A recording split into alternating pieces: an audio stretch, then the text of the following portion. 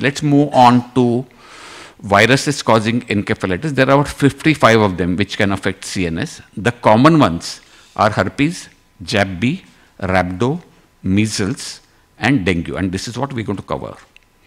Herpes by far is most commonly used in routine practice.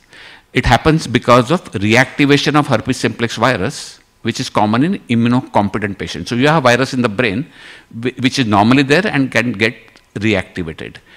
Typically you get bilateral asymmetric limbic involvement. So you get these hyperintensities in the mesial temporal region, subfrontal cortex and subcortical white matter, and also it can go along corpus callosum.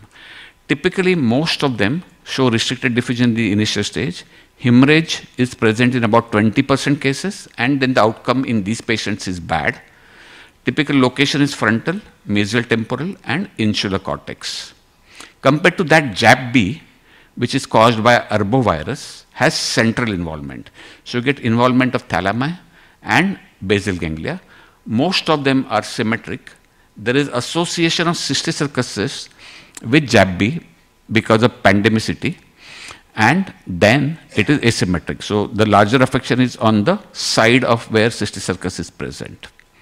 Rabies is now extremely uncommon. It is caused by rhabdovirus. This is my own case, and these two are borrowed cases.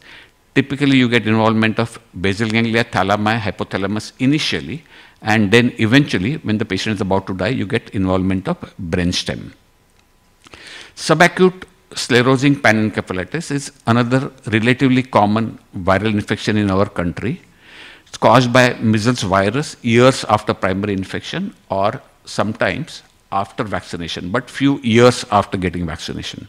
So you get symmetric and asymmetric hyperintensities, typically starting with frontal, parietal lobes, and then eventually affecting temporal lobe. Outcome is very, very dismal. It's a progressive disorder. So initially you get brain swelling, and then you start getting atrophy. You get decreased Na, increased choline, and increased myoinositol because of demyelination that happens, and then gliosis.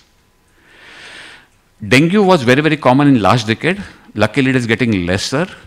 Out of the numbers, involvement of CNS is very, very low. So you get less than 1% affection in dengue in CNS.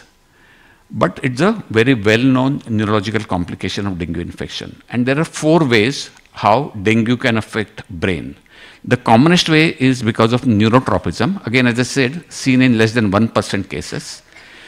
And it presents like encephalitis, myelitis, or meningitis. The second common is about a week or 5 days after getting dengue, which is immune-mediated. So you can have presentation like Guillain-Barré, edema, or optic or lower cranial neuritis. When the patient is bad and in dengue shock syndrome, you can get the metabolic complications like brain edema, cerebral anoxia also. Hematological, when the platelets really drop and there is thrombocytopenia or dehydration causing hemoconcentration, then you get sinus thrombosis or hemorrhages in the brain. And this is one such case. This patient came almost after 15 days of getting dengue from outside ICU into our intensive care, succumbed about 3-4 days after getting admitted at our place. What you see here are multiple petechial hemorrhages, large hemorrhage in corpus callosum, and lot of brain edema all over the place.